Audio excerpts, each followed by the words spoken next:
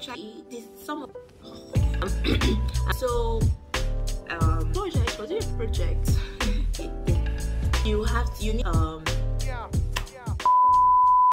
Hello everyone and welcome back to my YouTube channel. My name is Nesso, and if you're a returning subscriber, thank you very much for subscribing.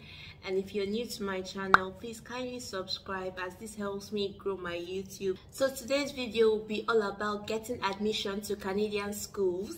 I'll be talking about how you can search for schools, how you can apply to schools, what to look out while applying to schools and all that. Some of you might find this video helpful, as this is a highly requested video. I'm filming this video currently when they are still counting the election vote, so I don't know what the outcome of the vote might turn out to be. If the outcome turns out to make you think about like relocating to Canada or trying to like start your study route in Canada, so you might find this video helpful. So before I get started into the video, one thing I would like you guys to note is that this whole process takes time. I would tell you to like probably give yourself a 1-year period from applying to schools to when you finally land in Canada, because that's how long it took me to finally get to where I am at this moment. Please have patience. Make sure that you have like the financial needs or the financial help that you have available. Another thing I would like you guys to note is that you can actually do this application by yourself, right? You don't need to have an agent. You don't need an agent to do it for you. From your applying to schools to applying for your study visa, you can actually do it by yourself if you dedicate specific time into your research and application and finding out the requirements. And that is what I did. I did my application by myself, I applied to schools by myself, I did my study visa application by myself. I didn't use an agent, and you can actually do it by yourself.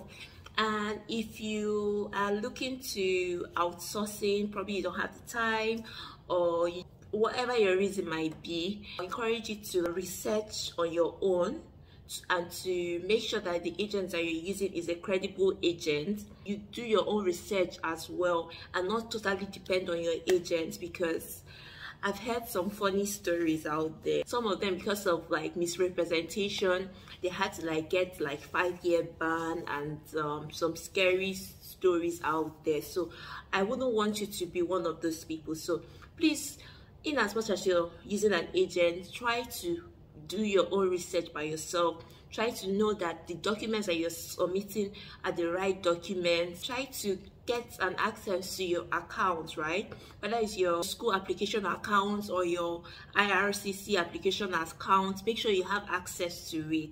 The first step that you need to know while coming to Canada as an international student is research.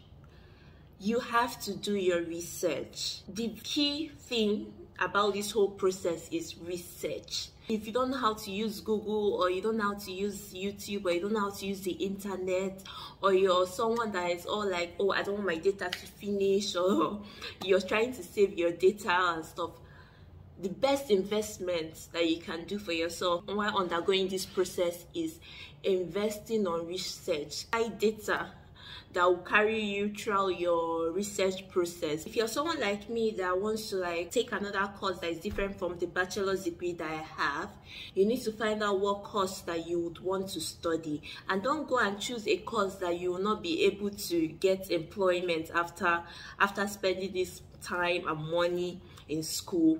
You have to choose a course that would be very relevant to you, because the money that you're paying is like an investment. So you have to make sure that you'll be able to get a return of that investment. The course that you're interested in, search if it has like employability rate, search if there are employers that are looking for that particular qualification or particular position to fill. So you need to know all these things. You can't do a course that no one is interested in or no one wants to employ. total waste of time. After graduating and everything, I end up not looking for a job and I end up working like minimum wage jobs. So do your research, make sure that the course that you're going to study has a high employability rate. So now you've conducted your research on the courses and their employability rates in Canada. The next thing that you need to do is search on the schools that offer these courses. You need to make sure that the school that you're applying to or you're interested in applying to is a designated learning institution. These schools also make you eligible for postgraduate work permit. Postgraduate work permit, a work permit that is given to you after your time studying in Canada. One thing you should note is that 1-year program gives you a 1-year postgraduate work permit.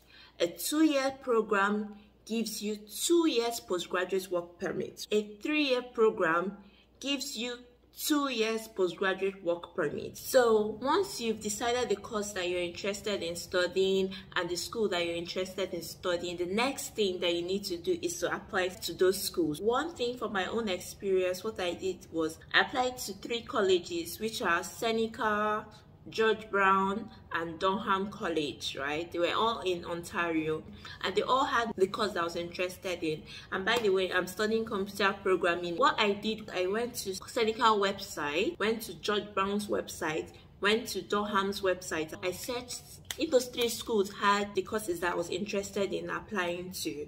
I then compared the number of years, their fees, and the admission requirement. Admission requirement differs from school to school. Some of them, they might ask you to submit an essay, they might ask you to take a test. I've heard for some people, they ask them to take like a mathematical test. Some people, they might require you to submit your portfolio or make a video or whatever. So you need to check the admission requirements for that course or for those courses before you apply. Usually schools have like application fees that you need to pay for them to like process your application. Seneca usually have this like admission waiver fee. You don't need to like pay the $100. Application waiver fee is usually given to African countries to kind of encourage us to like apply to Seneca. I don't know if it's given to other countries. So for Seneca, I didn't pay any application fee, but for Durham and for George Brown, I had to pay, unfortunately. I checked and there was no discounts or any waiver fee like that, but Seneca did have. So if you're interested in applying to Seneca colleges, to always look out for their waiver fee. A thing that I wanted to note as well is to know your budget. While searching for schools and their courses, if you go to the course page on the school website, you'll be able to see the fee, what you're required to pay for that program. It differs from program to program. Some programs, their fees, they are usually really high, and you see some programs that their fees are like not low. I wouldn't say like low because, well, no international student pays like low fees, but you could see like find something that it's towards the lower end. For example, course A in Seneca might be like 20k, and course A in George Brown might be like 25k, and course A in Durham might be like 15k.